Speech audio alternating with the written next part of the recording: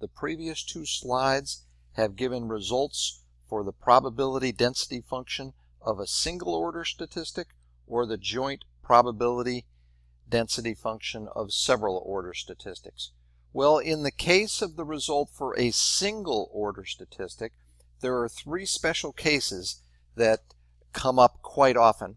And the first special case is for the minimum. In this case, the order statistic of interest is the k equal 1 order statistic, that is x sub 1.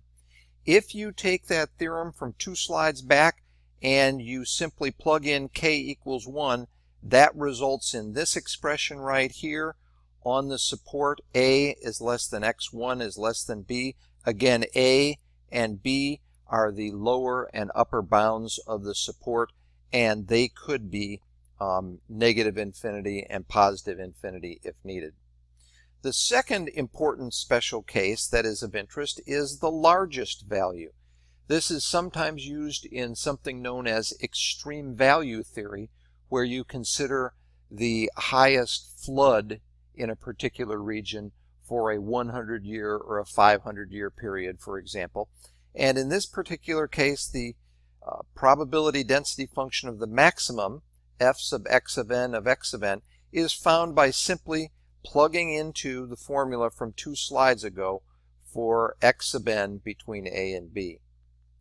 Now the last is the median. Now in this case, we're going to let k equals m, and just to keep life a little bit simpler, we'll assume that n is odd, because when n is odd, for example, when n is equal to 5, then in that case k is equal to 3. So it's the middle of the 5 values.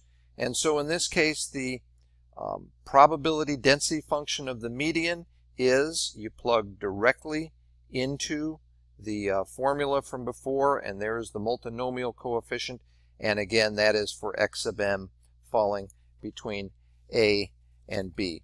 And these three special cases come up in practice, and they'll be illustrated in the next couple of examples.